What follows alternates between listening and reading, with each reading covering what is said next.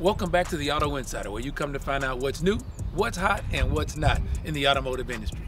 This week, we have this 2022 Subaru WRX. This has a 2.4-liter turbocharged Boxster engine. We're talking about 271 horsepower going to all four wheels. There have been a few updates for 2022.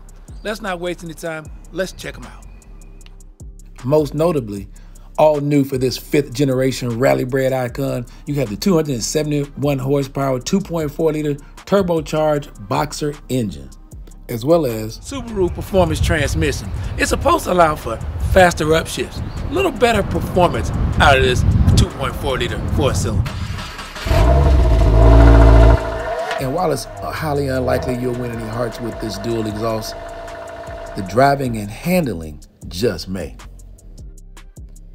And driving and handling is where this WRX really does best.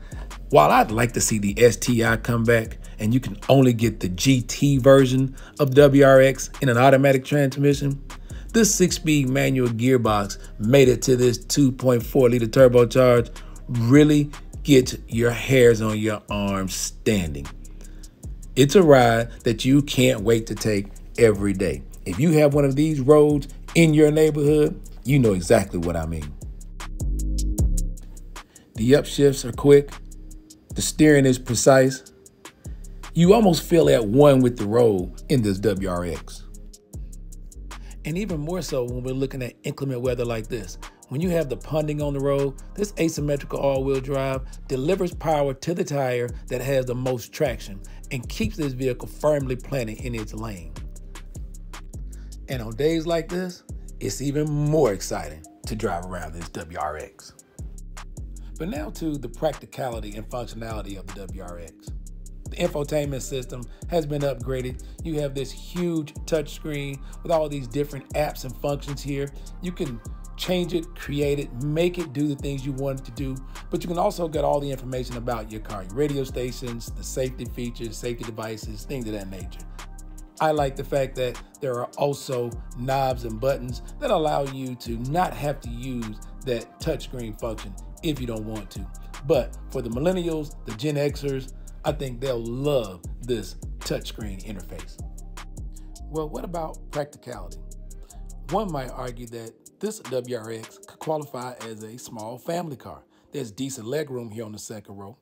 You have USB charging ports for young ones who may be riding around here. And if you are a family person and you need to carry around odd-shaped items to get those kids where they have to go, you have 60/40 folding second row seats. So Subaru has you covered there too.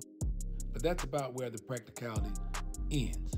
Even though the WRX has been toned down some from the STI model that we came to know and love, there are still a lot of extras here, plastic cladding that some may find not so aesthetically pleasing. We found actually as a breath of fresh air.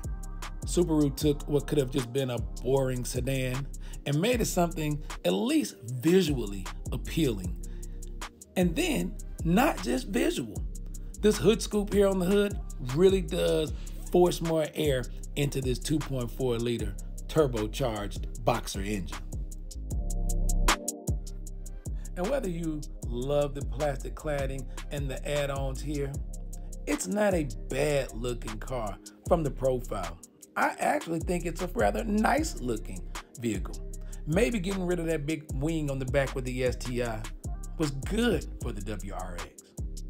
Anyway, if you're considering a small 4-door sedan, whether you're a family person or not, this WRX can fill a lot of roles for a lot of people.